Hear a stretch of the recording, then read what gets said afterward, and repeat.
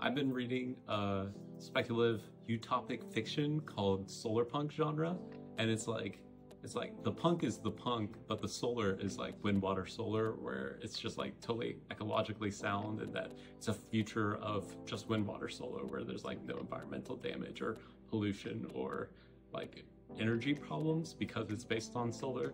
And so it's just like a good combination of sci-fi and just like sound ecology, like an attempt to coalesce some sort of form into what makes good, like a good sound future for people. So I listened to the one, I think it's called A Prayer for the Crown Shy, and I can't remember the name of the first book. I think that's the second book, but it's just solar punk. Look up solar punk fiction.